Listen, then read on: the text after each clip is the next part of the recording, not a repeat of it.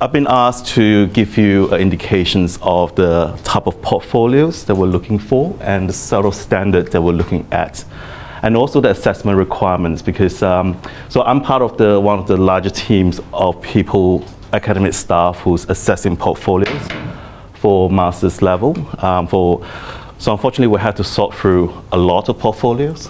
At the moment, something like 160. So it's quite a big volume. Now, today is really kind of tips of do and don'ts of what not to do in your portfolio. And some of you may not even have started to put a portfolio together. So really just kind of cover the basic of it. So most of you will have already visited this website, which is the MSD site, that tells you how to apply for the course, which Fabian and I already kind of talk about, and also discuss the application checklist, which you need to kind of adhere to. Today, I'm really just going to talk about the two of them here, which is the most important one, the personal statement and the design portfolio. Those are the two, together with the transcript, that all the assessor will be looking at. Now, on the same website, you will have, there's also other content on design portfolio. So today I'm going to give you a little bit more in-depth details about what we're looking for. So for those of you who doesn't know, a portfolio is a creative act showing your skills and imaginations, but it is also an act of communication and a tools for self-promotions, demonstrating originality and inventiveness, but also accept the restrictions and conventions of professionalism and show that you can get your ideas across in terms that working architects and designers can understand. So key words here are demonstrate originality and inventiveness. Okay, so it's about self-promoting ideas. Another key word is professionalism. Okay, that means that you need to present your portfolio in a very clean and concise manner that working architects like me, like all my other colleagues, will be able to pick up a portfolio and understand it. So there is also a certain amount of conventions. Now you may find it kind of overwhelming, but really, in the last 3 years of education in the budget environments, that's what you've been taught. So it's really about demonstrating all that skills and put them into one collective set of documents. So the portfolios is really a collection of your assets. So in this instance, your design work. It shows your skills and thinking as a designer, and that's really important because it's about how you communicate. So how well do you communicate your ideas? All right? And it is a project in its own right. This is a project that you start now for MSD. You will continue on throughout your MSD. After you finish your MSD, you will still need to work on it because you need to use it for applying jobs. Some of you may already started to apply for year out work, and you notice that all employers effectively require you to have a portfolio. All right. So a couple of things. Portfolios requirements. It shouldn't be more than 10 megabytes. Maximum pages is 15 pages. And we recommended 3 to 4 projects here, but I would suggest 3 to 4 projects. And portfolio should be a PDF, a single document PDF, A3 landscape. All right? And we will be evaluating it digitally, i.e. we'll be looking at it on screen. So anything that's less than a pixel, we're not going to be able to read it. All right? So if you can't read it on your screen, we can't read it. So then you need to kind of consider, well, if I put all this effort and time into something that nobody can read, what's the point, right? All right, so on the other side, on your right-hand side, there's a series of criteria that we use to assess your portfolio. So the 3 criteria are, 1, the evidence of 3-dimensional thinking. Now that doesn't mean that how many funky forms I can generate in my portfolio. It actually really talks about a number of different issues, all the way from planning, whether you can think 3-dimensionally in planning terms, i.e. how you plan the building. If you show a plan that doesn't work, make sure you work on it before you submit it, because we do look at plans. I'll show you a few examples afterward. Inside that criteria, we're also looking for variation or scale of project. And you will know that from your environment subjects, you cover throughout the different design studio a number of different scale of projects and different sites. So make sure you demonstrate that. And there's a kind of coherency and readability of layout, and that's what we meant by professionalism. Image needs to be clear. You can find all this actually on the MSD website. This metrics is actually on the website itself. The second criteria that we judge you on is evidence of conceptual thinking. That means that you need to not just present your sketches. Sometimes sketches are great to communicate to your tutor, but when you are speaking to an assessor which is effectively remote, like me, who I don't know your work, you need to explain a little bit more than just dumping sketches into the portfolio pages. We need to look at how these appropriate compositions, procedures, your design strategies. We're also looking for coherent images and description of each design project, i.e. we're also looking for whether the project is being thought through from start to finish. And that leads to the last point, which is evidence of design resolutions. A lot of people think that design resolution means if I chuck in a lot of constructions drawing, that's enough to satisfy that criteria. Design resolutions, the word emphasis here is the word designed. It means how resolved is your building. It doesn't mean how technically resolved it is. It can be technically resolved, but it can also be designed, in design terms, it's not resolved. All right? So you need to look at your project and look at it, whether it's actually design-wise, is it actually resolved? All right? So those are the things that we look for. And in that, we look for the expressions of design process, whether there's an enjoyment or delights. Now, these are very subjective terms. We're trying to, as much as we can, because we look at a lot of portfolio, we can start to make a judgment and compare one to the other. So they're all relative and moderated in that sense. And the degree of resolution is not pragmatic factors such as size, program circulations, and spatial dimensions, whether they actually make sense, whether your project is completely out of scale or within scale. So those are kind of criteria. A few of things that do and don'ts. Now these are, let's say, not on that matrix, if you like, but these are kind of things that we generally look for because it's implied in the matrix. Okay. So if you can, do include a very short CV on your content page, because it means that we can start to, when we're assessing your portfolio, we understand where you're coming from. Some of you may already have a year out. Some of you may have a part-time jobs. I have people who apply who already have a professional photography studio that's already been set out. That is part of your credential. Make sure it is about self-promoting at the end of the day. Make sure you add that to your list. The second thing is make sure you have at least 3 to 4 academic design projects. Now the emphasis here is academic design project. A lot of people sometimes shows 1 academic design project and then 3 or 4 others that's done in the practice. Now we always raise questions about those, and they always get pulled out and they always take a long time to assess because we don't know whether these are your work or these are not your work. All right, so you make sure the academic design project, there needs to be at least 3 to 4 of them. And then you should have enough, even for bachelor environments. Layout should be professional. This should not be this should be layout in design or similar software and demonstrate a sensibility of care. And that means care about the type of image that goes in, care about the type of graphic sensibilities that goes in. Demonstrate a wide range of skill sets. This include hand drawing, sketches, model making skills, construction drawings, photography, renders, etc. All right?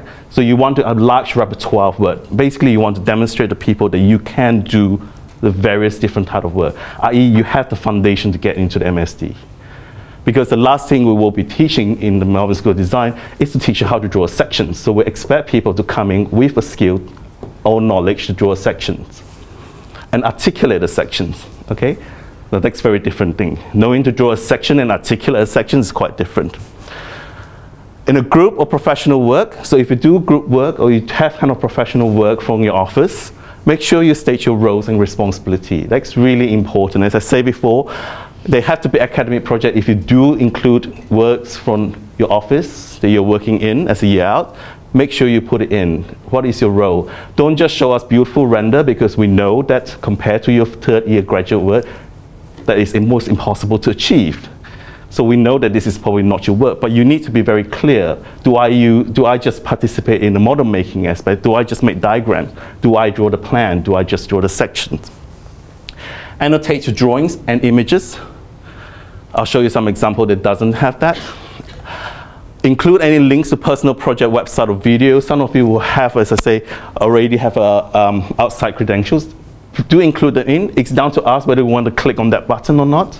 But if it's a PDF, all the links should be embedded in there. Okay, so nowadays it's very easy to use.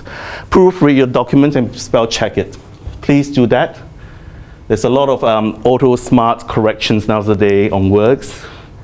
That means that the word cheese could also be spelled as chest, a very different word meaning, but there's just one character missing, all right? Don't actually complicate your layout with a lot of graphics design. You're not a graphic designer, you're not applying to be a graphic designer, you're applying into an architecture course. My suggestions generally is, unless you can handle graphic very well, avoid the very heavy dark background or multiple images background. I'll show you some examples afterward that actually has very delightful, simple graphic layout, but very powerful, very simple, very strong. Don't overcrowd a page with a lot of image or tiny photos. And please, no poor render of drawings. Use your best drawings and image. It is about self-promoting. It's about promoting who you are, what you're best at. If you want to really show a poor image, you're kind of underselling yourself. No pixelated image, and avoid spelling mistakes and grammar error. And obviously, do not have file accessing more than 10 megabytes. And make sure that you print your PDF not as a spread, but as a single pages. Okay, and maximum is 15 pages. We have one portfolio last week that is 50 pages long, and we just rejected it, all right, on that basis. Because it's not fair. You know, why do we have to sit through and look at someone's 50 pages while others spend all their time to condense it down to 15 pages? It's a lot of work to condense it down to 15 pages. All right, so let's show you some example. These are collections of images, portfolio pages. They are actually actual page layout that I just simply take from the last few semesters of portfolio collections or the applicants. Also give you a sense of standard that we're looking at. Also give you a sense of competitions that you're against with. So cover page, make sure that you have a content. Make sure you write a very simple, short CV. Please include, if you have other educations, qualifications, do state in your CV. If you have any, obviously write down what your software skills are, what your other skills are, all right? So here's some images.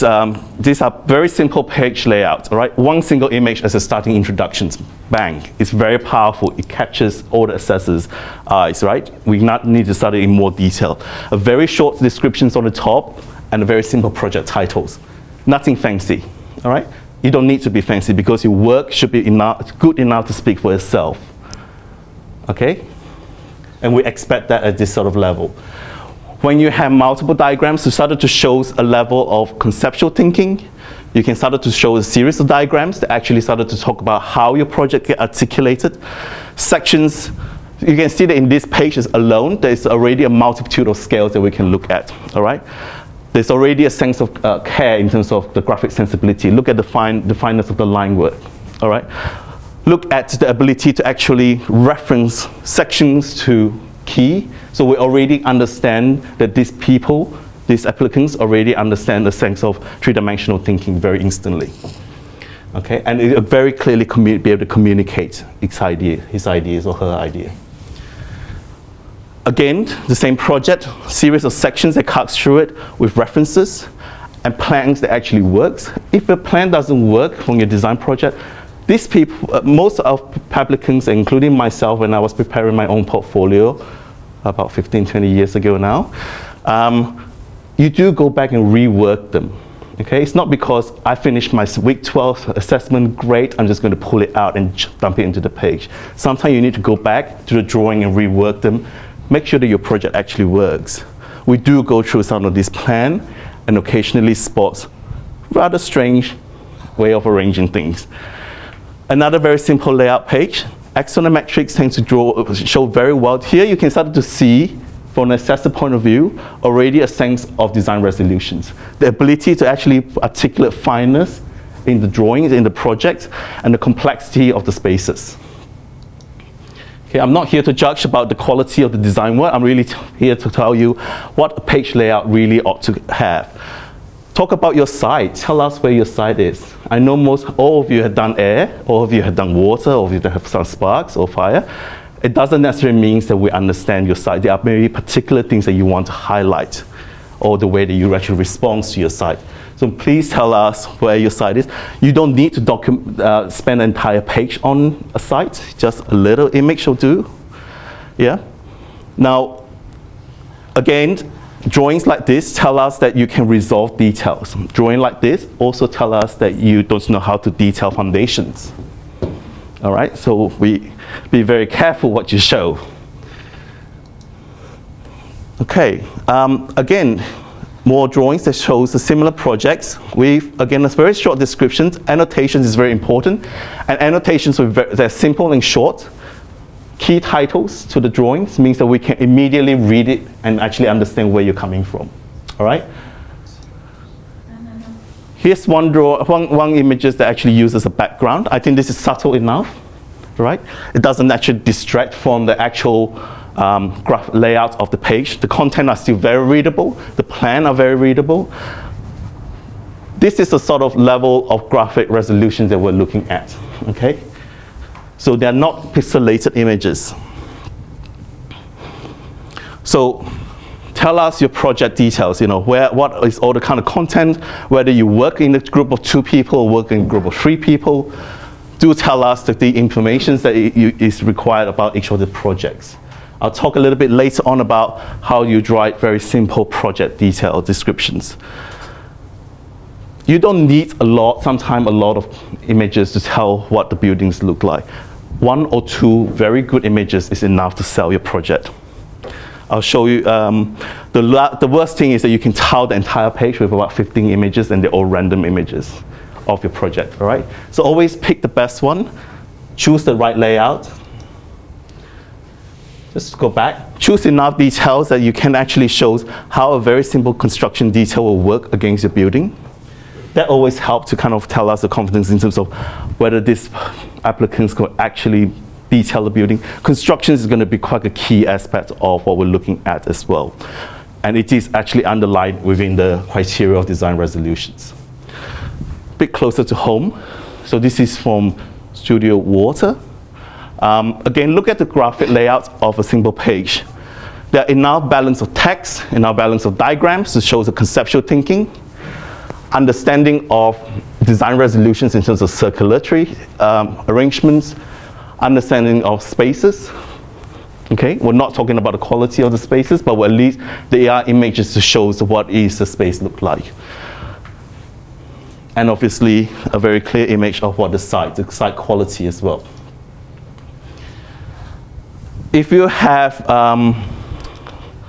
physical model, do photograph them and include them in. So this is one way that one could actually include physical model as part of the portfolio presentation. Trying to avoid just showing images of the physical model on its own without any drawings, without any plans or annotations that goes with it, okay? Because that's actually the compositions of the combinations of sections, plan, elevations, as well as physical models helps to kind of enrich the story and enrich the projects. Okay, again, this is another example of very simple layout, but with enough kind of photograph of very well done models. You don't need a lot of them. You just need 1 or 2 images. That's all it takes.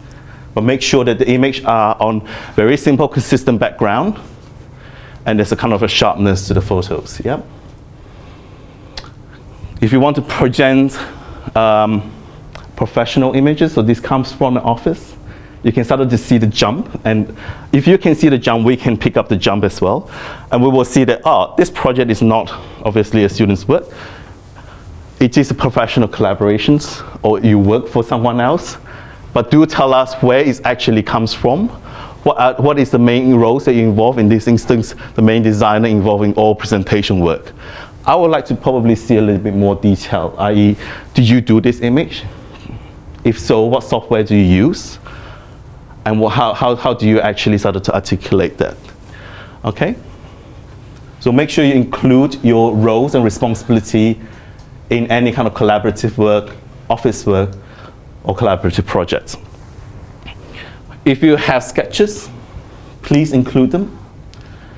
I will always advise that any sort of hand sketches be edited So you scan them in, you make sure the background is consistent, so I don't see your rule lines on your sketchbook. Graphically turn them into readable diagrams, so one could actually understand it. And most importantly, annotate it. The worst thing we always get is people just dumping sketchbooks on the portfolio without any annotations. And we end up having to turn around the page going, what is this about? And we end up having to decipher your project for you. That's a clear sign of very bad communications. Do I put constructions informations in? Yes, you can. Sometimes a very simple sections with a cutaway sections and a render will actually shows more information than that. If you do decide to put this in, we used to have portfolio where half of the portfolio just shows construction drawings.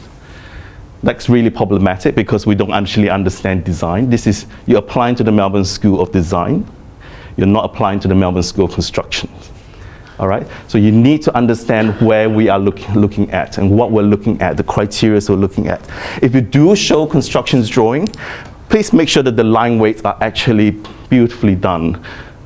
This is actually quite poor in the sense that every single line are actually almost identical line weight. Because you want to also start to show people that you can articulate the drawings well. All right? This is what I mean, but please do not print on spread. So we end up getting this on our screen. And we have photographs which are less than a pixel, which no one can actually read.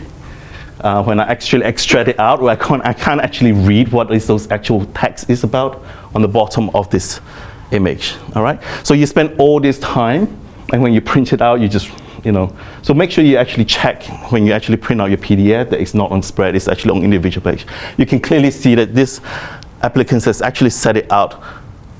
Well, I'm kind of giving her benefit of doubt that she's actually set out on a kind of grid line in there, but the more you look at it, the more that you find that she's actually set it out on a very odd page layout.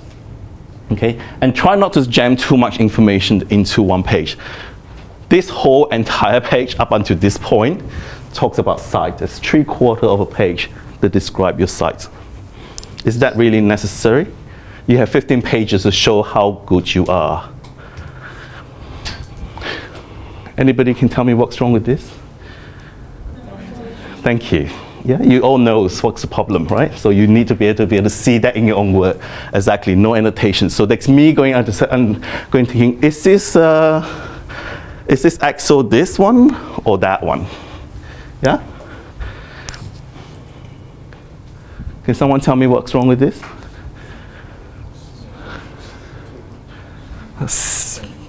Yeah, a few kind of issue, right? Lack of annotations. There's variations of design. We like to see design options, but there is a certain point where design options, like say, just become a spillage of information. You need to be able to contain it. I will try to generally advise that you don't show images of built project by other people, especially if you're not going to credit them. Okay, a simple precedence study by chapel by someone else, you really need to tell us where the reference is. Otherwise, you're actually copying their work. All right, you're actually using their images as part of your portfolio. Be very careful. All right, when you do show your grasshopper definitions from air, please give us a definition, explanation of what it is, rather than just a little icon on the top that says that I know how to use grasshopper. Given that you all come from bachelor environments and you all have done air, we know that you should be able to use grasshopper to a certain degree. What we really want to know is how do you use it and what is the idea behind it. And then I put a lot of circles on the top. These are text which is 50 words long and about 6 spelling mistakes and grammar mistakes. All right, make sure you double check them. Some of them are very easy to make. Yeah. No, but you need to be able to proofread your portfolio to make sure there is no issues with it. Same problem with this one. A lot of, let's say, options, but no real conclusions about what the project is. And we are really looking for a designer who can make decisions, who can make judgment, right? If a designer can't make decision and judgment, a design are never really that resolved, okay? So make sure that you'll be able to tell us that if it has a lot of options, design options, do tell us why did you pick the last one or the whichever option that you pick from, and make a structured arguments around it. Okay, anyone want to tell me what's wrong with this image? It's portrait, yes, and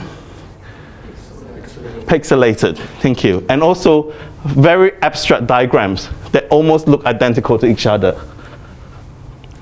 Unless you know the project very well, from the assessor point of view, it's too abstract for us to understand it, okay?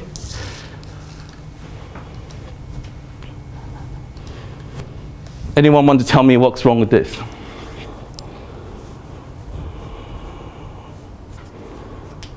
Come on.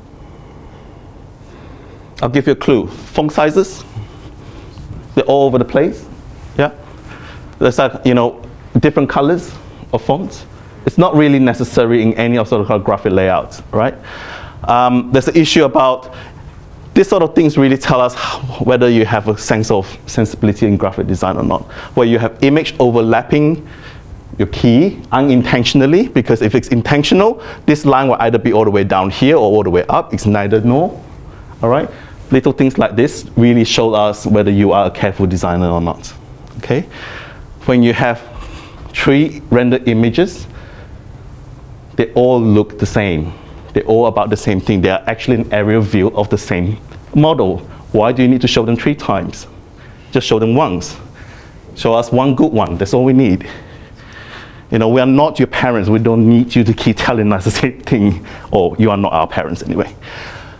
What's wrong with this? Apart from lack of annotations, there's also a lack of keys, no? We have some beautiful watercolor drawings, but I have no idea what it's actually about, apart from some of the very beautiful watercolors.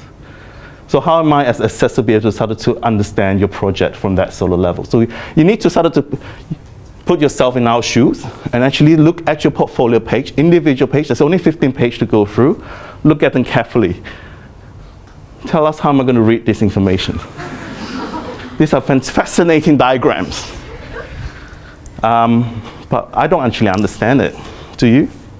To me, it's just a series of graphic lines. The texts are so small that even if I zoom in 500 times, I couldn't actually read the words. Okay? So I think you've got a very clear ideas of what do and don'ts. I'll show you another one. This is more about techniques now. I thought it's probably good to also just to drum it in. I'm sure all your studios has already done that to you, but now it's probably a time just for me to remind you. This is a render from Sparks a few years ago, right? Tell me what's wrong with it.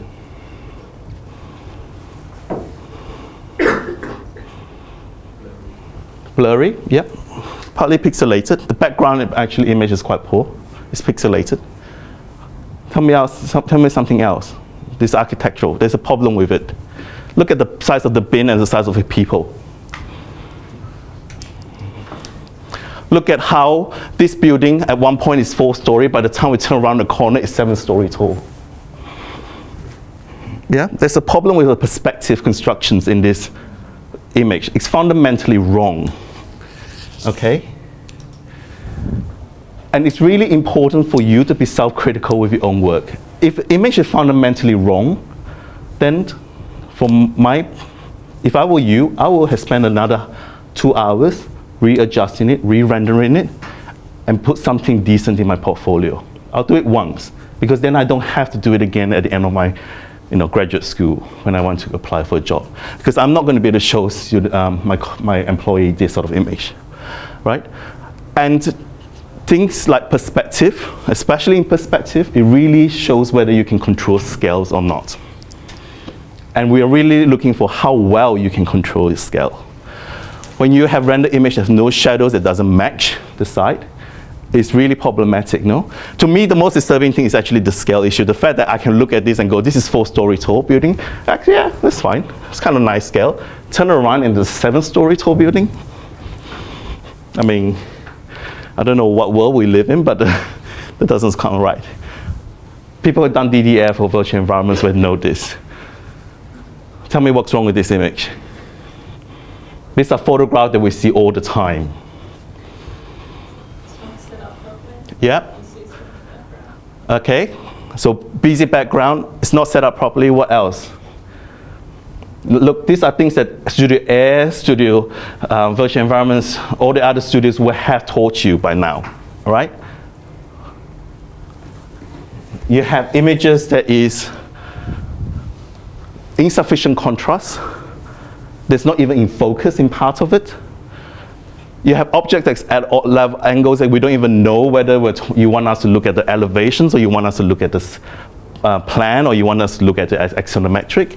We have really distracting backgrounds at the end that almost look, we constantly get this, you take a picture of it with your laundry still at the back. Please don't show us your laundry. We don't need to see it. Okay? Just kind of a reminder in terms of what good photographs should be, and make sure you take it with enough light. You've done that, from visualizing environment all the way up, from your first year to now. You've done all this. We had been drumming down your mind for the last 3 years. Just show us that you can actually be able to control and have a sensibility to control images. These are images from the virtual environments about 2 years ago. And these are first year images. So if you can take this sort of photograph in first year, then we shouldn't be expecting to see anything less when you're handing your photograph or in your portfolio. All right?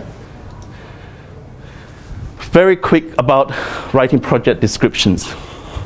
Please do not give us 100, 200 page, 300 words or splur about your project, and sometimes actually describing your project in minute detail, not necessary. Project descriptions should be about what is the site, what is the issue, what is the concept, what is the design strategy, what is your design response. Keep it to 100 words or less. All right? This actually is slightly a little bit long. This is a little bit over 150. So this is probably as maximum as you should get for individual project. And put it next to your drawings.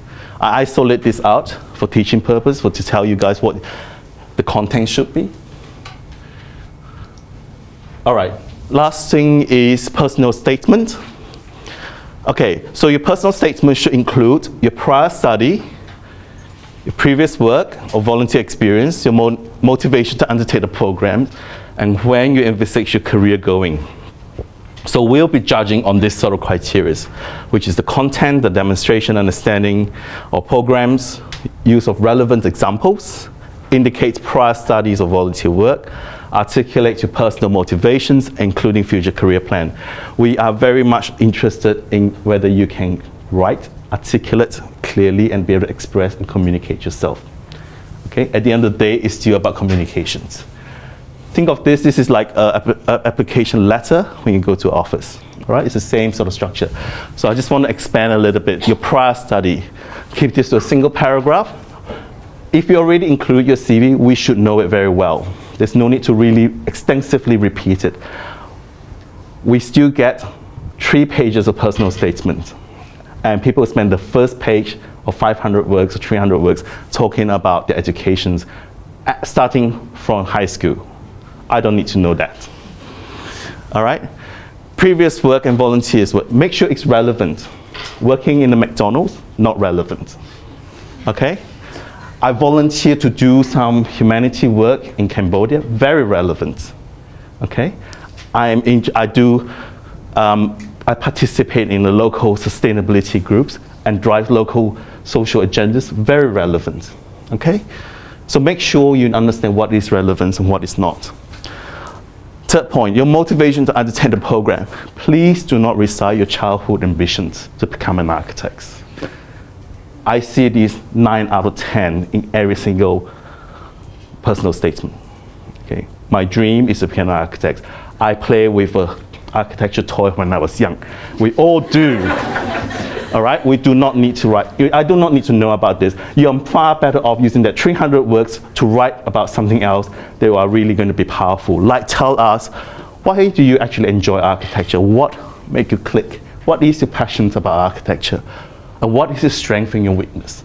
Those are far more powerful and much more informing to us as assessor than telling me that you have a Ganji set or you play with Transformer. Last one. Where do you envisage your career going? Tell us your area of interest. A lot of people by now, most of you by now, by end of bachelor environments, will already kind of know where your area of interest, whether it's in sustainability, whether it's in social or cultural agendas, whether in political agendas, whether in digital work, or whether in combinations of historical work versus conservations. Do tell us that. Tell us where your interest is, all right? Go to the MSD website, look at the program, tell us if there's any things in there that actually interest you, okay? Don't come in and say, well, you know, I've done bachelor environments, I expect to be in MSD, and therefore I understand the program. Tell us exactly what you're interested in MSD, all right? Make sure you spell your institution name correctly. Yeah, I have people who write University of Melbourne in America or something like that, and people do that. Or worst of all, use someone else's institution name on it, which means that you basically replicated this letter 300 times. All right, finally, ask your peer or your tutor to proofread your document before submitting the file to Slideroom. Okay, very, very important. If your peer do not understand what you're talking about, very, very likely that I don't understand what you're talking about. Okay, if your peer started to go, well, actually, you know what? Give it to your mom and dad. Give it to your grandma. If they can understand your work, that is amazing achievement. It means that you can actually communicate your project very well. All right, just a few things, just to conclude. That's the website. If you want external reference, here's some books that will be able to guide you along. Those are design books. There's a lot of, let's say, there's a lot of literatures out the side to tell you how to put a portfolio together. Here's a few websites which I found really, let's say, it's well articulated, and they actually give you very simple points which you can actually follow and actually great as a reminder. So do use them if you can.